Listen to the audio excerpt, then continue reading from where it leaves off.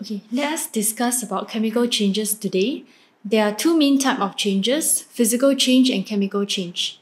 For physical change, there's actually no new substance being formed and it usually can be reversed as it only involves the changes in states. But for chemical change, it actually results from chemical reaction, so there are actually new substance being formed and it's very difficult to reverse.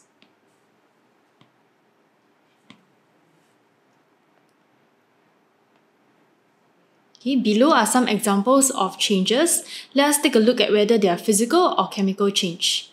For the first part, we have the changes caused by heat. So if there's changes in state like melting, freezing, condensation, evaporation, and boiling, and sublimation, this is actually a physical change as there's no new substance formed.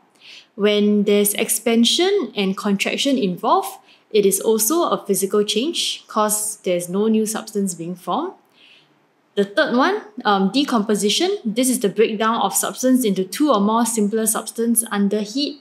So since there's a new substance being formed, it's going to be a chemical change. The fourth one, combination. So when there's two or more substances combining to form a new substance, again, this will be a chemical change. Okay, let us look at the changes due to light.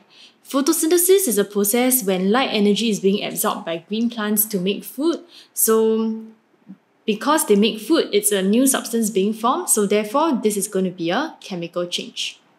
Okay, for photography, light actually decomposes the silver bromide coating on photographic films into silver. So again, this is going to be a chemical change.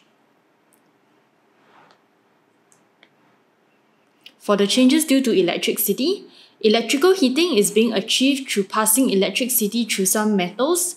So there's no new substance being formed. So therefore, this is a physical change.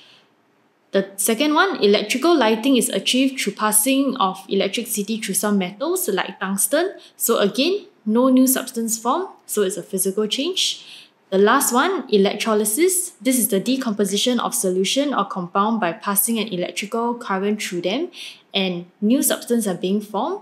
So this is going to be a chemical change. So as we can see from the above, the physical changes are changes of state, expansion and contraction, electrical heating and electrical lighting. Okay, well, the chemical changes are decomposition, combination, combustion, photosynthesis, photography, and electrolysis.